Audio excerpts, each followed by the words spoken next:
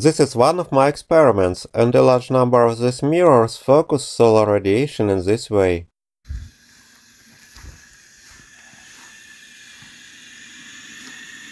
Here we see thermal energy which can be used to generate electricity, and later I will describe how it is usually done through a turbine by these large solar power plants with millions of square meters of mirrors.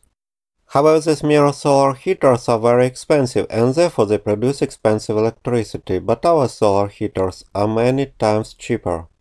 So, this is my next attempt at finding a cheap way to convert free solar energy into electricity, and my goal is the victory of cheap solar electricity over thermal and nuclear power plants.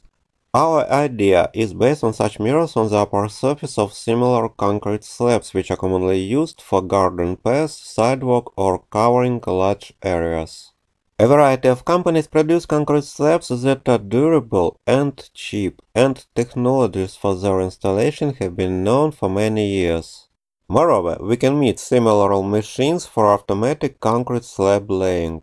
It is obvious that these machines drastically reduce the cost of installing concrete slabs and allow us to cover large areas with slabs quickly and efficiently. Here we see spots of solar radiation from each of my mirrors. We see that the spots are trying to unite at one point where a similar receiver should be. Such receivers must hit some kind of liquid heat transfer to a temperature of several hundred degrees, and this thermal energy is used to produce electricity.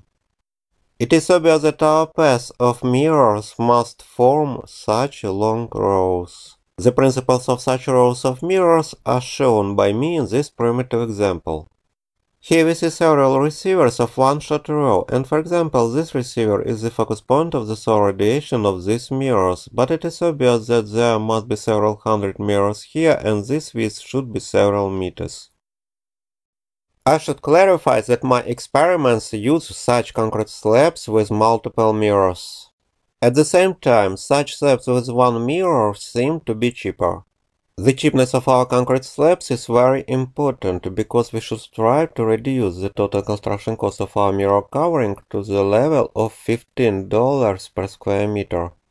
This total cost seems realistic because the cost of components for our concrete is approximately $2 per square meter, and the cost of different types of mirrors can be several dollars per square meter.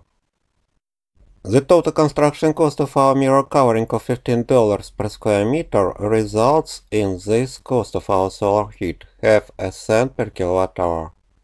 This is the total cost of our mirror covering, and we understand that if it exceeds $15, our solar heat will still be very cheap and approximately 10 times cheaper than the cost of heat from natural gas. If we have already reduced the cost of our solar heat to this level, half a cent per kilowatt hour, we can turn it into cheap electricity at 5 cents per kilowatt hour. Now I will remind you how the thermal energy from such solar heaters is converted into electricity. When the sun appears, its radiation heats thermal oil inside these tubes to temperatures of almost 400 degrees. This hot oil moves to the center of a solar plant where a fraction of its thermal energy produces steam for a turbine that generates electricity. The rest of the thermal energy of the oil comes to such heat storages where the energy heats several thousand tons of molten salt. A few hours later, in the evening or at night, this hot molten salt will produce steam for the same turbine.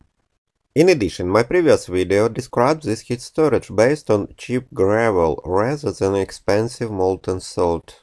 This gravel heat storage can accumulate thermal energy not only for the coming night but also for several non-solar days in a row.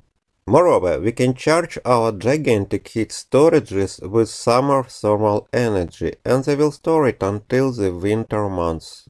That is why our solar power plants can be independent of the weather and work just as well in non-solar winters as they do in sunny summers.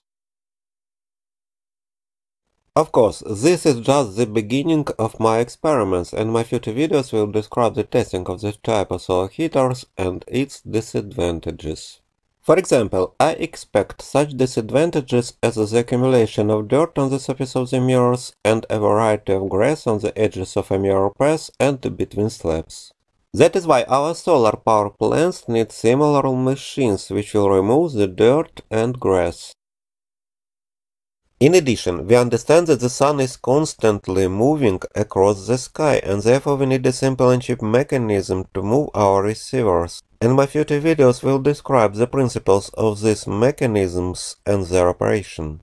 Moreover, we can understand that this arrangement of concrete slabs on a horizontal surface is suitable for regions near the equator, and other geographical latitudes may require our mirror paths to be located on slopes or on cheap earthen berms. Also, let's look at my next experiment. It is about noon, and here you see that the radiation from my mirrors is well focused, but the closer to the evening, the worse the focusing, and the situation is similar in the morning. Of course, the problem of this deterioration in focusing requires me to do various experiments and find principles for the correct placement of mirrors, and the results will be shown in my future videos.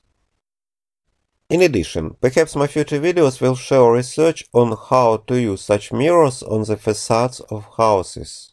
We understand that these mirrors can be used similarly to these ideas, but for heating water with a temperature of several tens of degrees Celsius. Heating water with solar energy from the mirrors can be used for hot water supply of a house, for its space heating in winter, for heating pool water in spring and autumn, or for other purposes.